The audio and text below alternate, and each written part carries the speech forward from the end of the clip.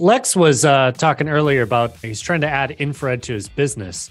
And Lex, I don't know what business you're in, but he's concerned about the more effective far wave sauna since my whole family will be using it as well. You got like a health spa? Yeah, is that Lex? If you're still here, I'd love to hear a little bit more. There's a bunch of things I can teach you about that. I mean, I don't personally have one yet because the real estate prices here are so inflated that it takes the profitability out of the store or retail storefront for me.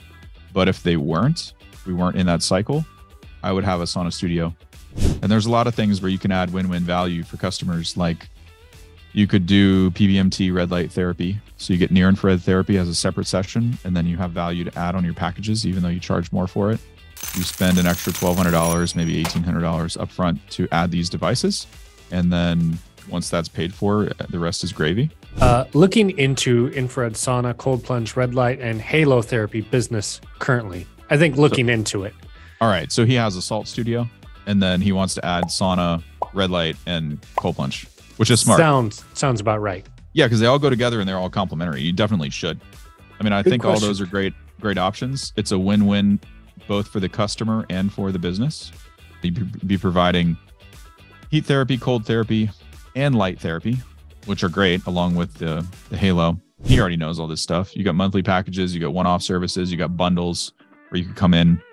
You could set up PBMT body panels or red light therapy panels separately from the sauna, like in the changing room. They could be doing red light therapy while the sauna is preheating if the staff doesn't already have that on a schedule. Commercial is way different than residential, bud, because you're going to have control over the build out. You're going to have control over your pigtail drops for all your electrical outlets. If the walls are open and you're doing renovations, it's no big deal to put in, dedicated 30 to 50 amp circuit to run all this stuff.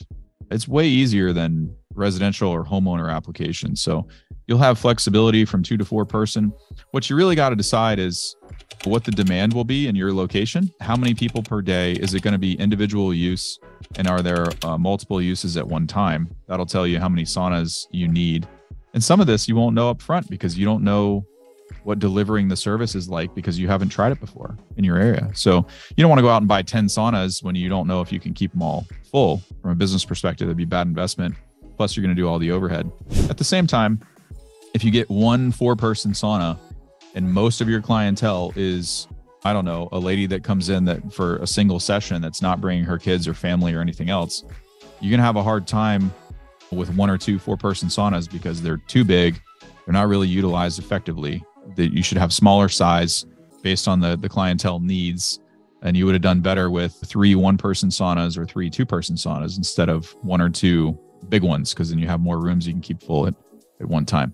There's a comfort versus performance aspect for the clientele also. They might like a big sauna if you have staff on hand that can preheat the sauna an hour and a half ahead of time because they can lay down or put their feet up or do all this crazy stuff.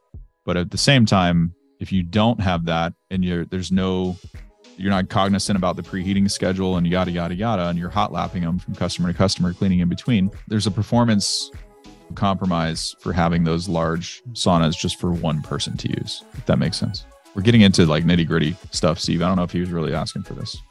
Yeah, probably more than he bargained for, Lex. Take that.